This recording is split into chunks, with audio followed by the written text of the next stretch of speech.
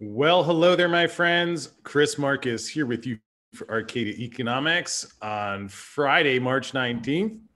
Hope you are all doing well out there tonight and going to catch you up to speed on today's Federal Reserve and gold and silver news.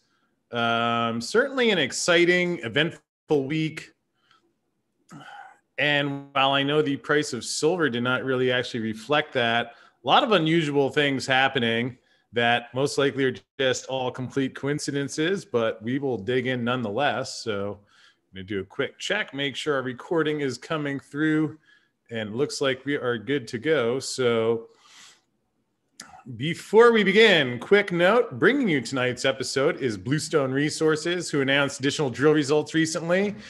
This was yesterday, in fact, 127 meters grading 3.5 grams per ton gold and 21.6 meters grading 12.9 grams per ton gold.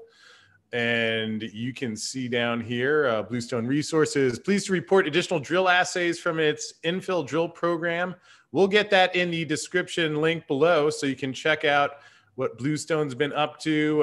There is a comment from Jack Lundeen, who'll be joining me in a couple weeks on the show, share an update on their progress. So thank you to Bluestone for bringing us tonight's episode. And with that said, let us dig in where you can see silver on the surface of it. Looks like not all that much happened this week, finishing right around $26.30, let's call it.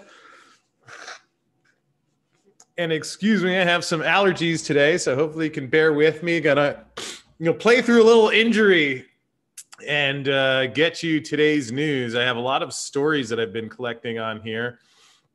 I'm going to pass along, and I know everybody needs some silver talk on a Friday night. So anyway, I'll try to get through this without sneezing too much, but 26.30-ish, let's call it on Silverland.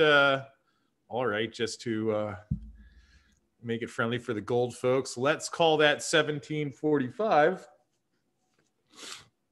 But as you saw in the headline of our video, it was interesting because there was some news today that Jerome Powell and the Fed declined to extend a source of capital relief that was put in place last year during the alleged pandemic.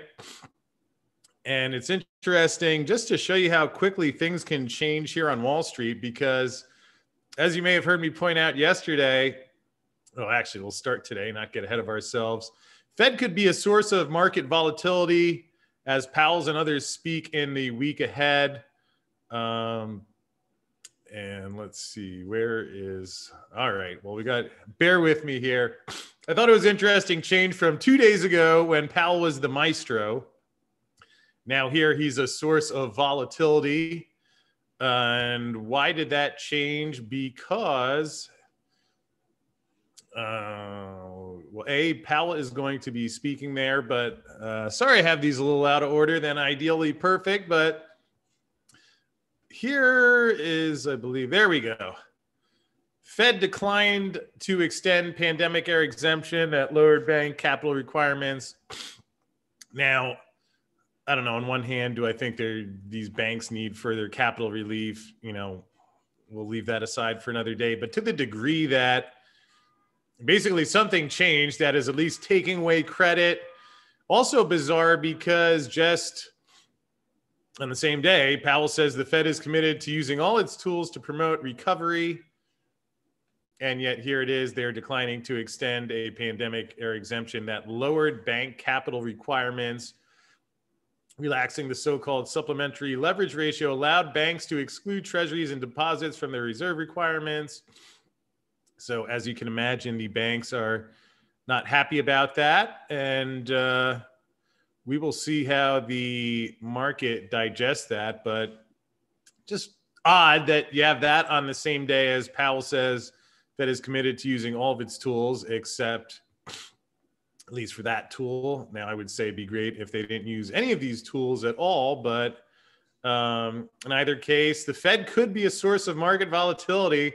As Powell's and others speak in the week ahead, could have written this headline about 10 years ago, maybe 40 years ago, and would have been just as true. But it does seem as if a lot of things are coming to a head here. And yes, I did see these reports of several of the mints either canceling orders or selling orders they didn't have in stock. I'm going to research that a bit more and maybe sometime over the weekend or on Monday comment on that. We'll have something either Saturday or Sunday. Get a day off in there too. But in either case, we'll come back to that. And but then you have on top of it, Jerome Powell testifies before Congress twice this week. I wonder what he could say. It didn't go so well when he talked in his press conference or at the Fed meeting this week.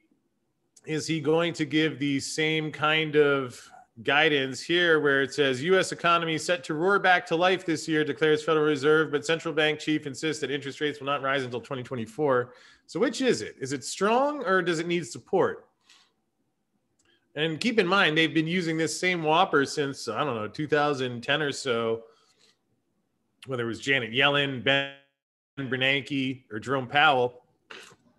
We're all saying that the economy is so strong, but how come they didn't raise rates back then? How come they didn't pay off the debt back then?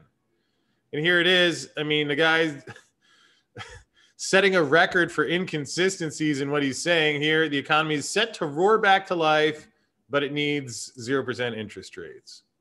So if that doesn't make sense to you, actually it makes perfect sense. The guy's lying is what it is. We'll just be honest and say it. No more beating around the bush. Let's see. Yes, here is a story if we get this one loaded. Looks like according to the BBC, U.S. economy to grow faster than forecast, says Federal Reserve. So now it's not even just the fastest of all time, despite needing 0% interest rates, but going to go even faster than forecast. As you can see, that one is too powerful for my computer to handle. So we will skip to this one, which I find interesting. I had noticed this before, that somewhere along the lines, the Fed had picked up climate change in their policy mandate, which fortunately someone in Congress or Senate Banking Committee actually seemed to be noticed, sent a letter to the Fed Chairman Powell warning him against using the central bank's regulatory authority to implement climate change. Now, I know you're going to think I'm making this one up, but they actually, at least I saw in an article, they're solving racial inequality as well. Broad mandate for the Fed, as you can see. Suggests the central bank be looking to assert its influence in playing an indirect role in climate change. How could that go wrong? So maybe that's why Jerome is a bit confused. Although I know the news everybody wants to hear. In the rather disturbing exchange between Joe Biden and Vladimir Putin, I'll go on record and say it. I think Joe Biden, if there's ever been an impeachable offense for any president, it's what he said the other night when he says Vladimir Putin's a killer, which let's say he's true. That makes a lot of sense to go insult him as publicly as possible. Leave your constituents to pay the cost, whatever you might respond. Fortunately, Putin seems to be keeping his cool about this one. And I love that he actually challenged Biden to a debate, which I thought was a brilliant tactical move. And of course, White House shrugs off the debate. Biden will meet Putin when the time is right. What an absolute coward. An absolute coward, Joe Biden. You run your mouth like that. Make threats. He referenced nuclear... said, and I hope we can bring back the nuclear tension, or whatever the way he was phrased it. The audacity to say that. I mean, he offends China, bombing Syria. Iran's issuing warnings because now they're concerned about nukes. Doesn't tell us why that would be. And then he goes and threatens with using the American people as collateral. He goes and threatens Russia because they're pulling away from this BS dollar. And even then, when Russia doesn't, take the bait and one up over and says, well, why don't we talk about it publicly so people can hear exactly what you're saying? And Biden just makes more threats. Oh, we'll come when the time is right. We'll come in time. And he also, that was a direct threat he made the other night. And if the whole point of a president is to protect the people, whatever Putin did or didn't do, that wasn't the way to handle it. I don't know. I don't know what it takes to impeach someone, but if you have the impeachment process and that's not qualified as something that somebody should be removed immediately, then just go look at some of the other things this man has done recently. And I know I will not try. I have my thoughts about both of these political parties. I think they're one and the same. I'm not going to try and get into the sides of this, but I mean, is ridiculous, and I'm going to say as much. So I'll live with the consequences. But now even the Financial Times is promoting a great reset, thanks to our friends here at GATA that are pulling out some good stories. I don't think I can get the Financial Times. I'm not a subscriber, but all right, well, we can get a preview maybe. Time for a great reset of the financial system. And that's a little bit unusual that, I can actually read a whole article on Financial Times. That's very unusual. I guess they open this almost every time I click there. I can only get a preview because it's behind their paywall, but they seem to be willing to share their talk of a great reset.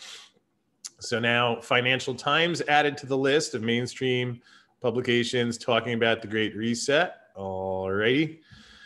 In pitch for new term, Poland central bank chief seeks more in gold reserves. Poland central bank wants to buy at least 100 tons of gold in the coming years to demonstrate the country's economic strength. I believe Poland was one of the ones that repatriated gold a little while ago. And certainly with what the Federal Reserve is doing, and then that the Federal Reserve doesn't even seem to know what they're doing, or they say both sides of what they're doing at the same time, probably has some connection to countries wanting gold. Here, Asian gold demand rebounding as Swiss exports surge. So another one of those things that Goldman Sachs doesn't look at in their analysis of gold and silver, but we see Switzerland is the world's biggest gold refining hub, while China and India are two biggest consumers. Demand from all three plunged last year and has been slow to recover in China, although it seems like that has turned around. So in either case, there you go. There's some demand for gold out there. I don't know why people want these rocks. But here is Pam and Russ Martin, mentioning Janet Yellen's plunge protection team has $142 billion to play with.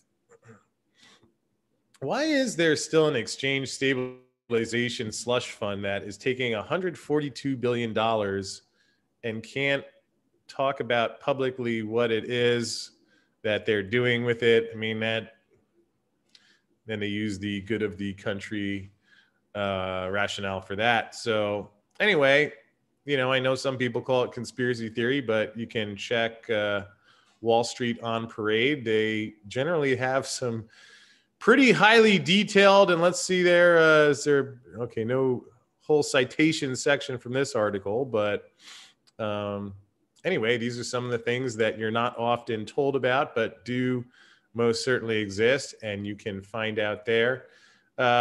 Good news here, which will be our last story before we wrap up tonight.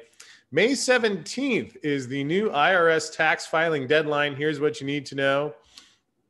And I don't really know what to say about this. It seems a little unusual based on what I've seen out of American politics in the last year, let alone 42 years.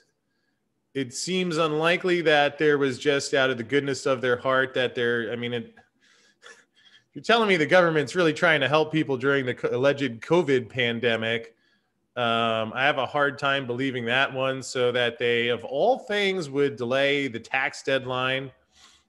Well, seems a little unusual to me, but in either case, we will see how it goes. And at least I guess you get an extra month or so for doing your taxes this year before they can convert that funding into military spending as quickly as possible. So with that said, going to wrap up for tonight. Hope you're doing well. Actually, I did have one note. Well, fortunately, I remember it. But in terms of the stories from the whether the mints have stopped selling silver, did check in with Andy Scheckman and Miles Franklin. And he was wondering if that might just be for retail, because he was able to recently place some large orders and get filled. So again, I will have fun looking into what's going on with those mints. And I actually did call the US Mint today, hoping to get someone on the show from the US Mint, which would be interesting and get some things cleared up. But either case, that's the news for today. So thanks for being here. I'm going to go get some rest, and appreciate all of you and hope you're doing well and good things are happening out there. And I will check in with you again soon.